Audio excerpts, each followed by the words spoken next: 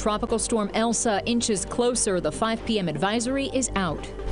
And let's get right to that advisory. Here's our Chief Meteorologist Craig Setzer.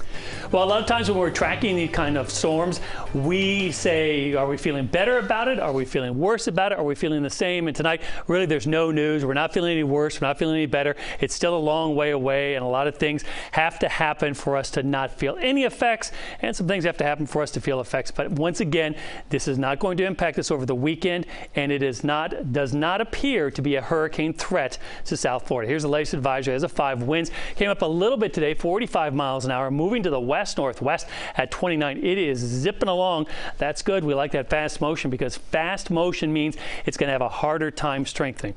The warnings are up tonight for much of the Windward Islands there, as well as the southern part of a tropical storm watch, now tropical storm watch as well for Haiti. Here's the future track, and here we are tomorrow afternoon. This is the Friday 2 p.m. time frame, so it's through the islands now and into the Caribbean. And then as we get into Saturday afternoon across the potentially the southern tip of Haiti, that's why the tropical storm watch is there. Saturday night and then into Sunday morning, Sunday afternoon. Here we turn to the north. There is Monday afternoon into the Tuesday afternoon time frame here. Very little changes here, but there has been a trend in the computer models to shift a little bit to the west. Here they are this evening, and basically they're still in 2 camps.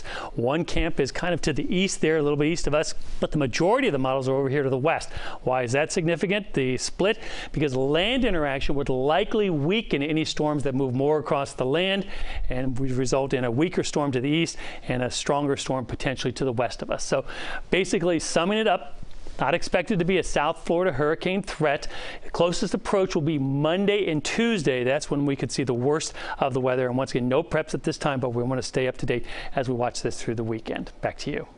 Thank you. And don't forget, you can track Tropical Storm Elsa right now on our website, cbsmiami.com. Plus, get all the day's late-breaking news with our CBS Miami app. It's available now in the App Store or Google Play Store.